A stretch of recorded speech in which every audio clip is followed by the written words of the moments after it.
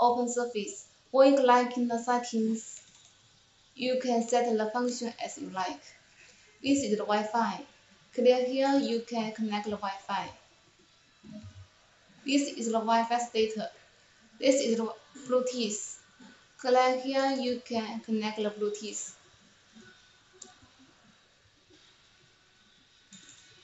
Here is another network.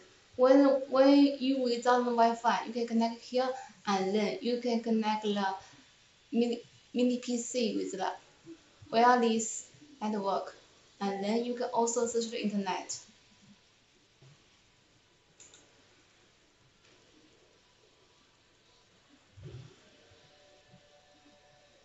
Okay, this is some other data and functions you can set in by yourself.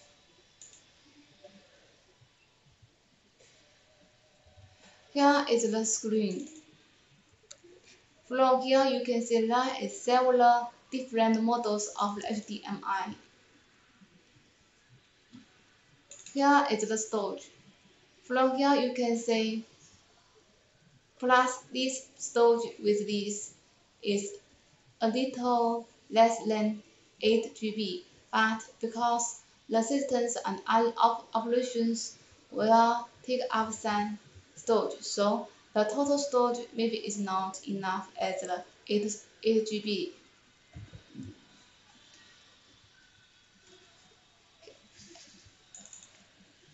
Here is some other apps. From here you can see the Flash and some other such as the Google Play service, Google Play Store, and all these you can set it by yourself and choose what you want.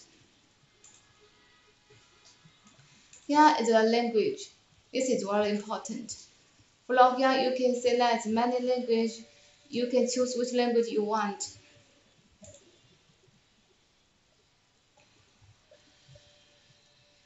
From here you can set the time and the date. For the time and date can remind you what you want to do and remind your time.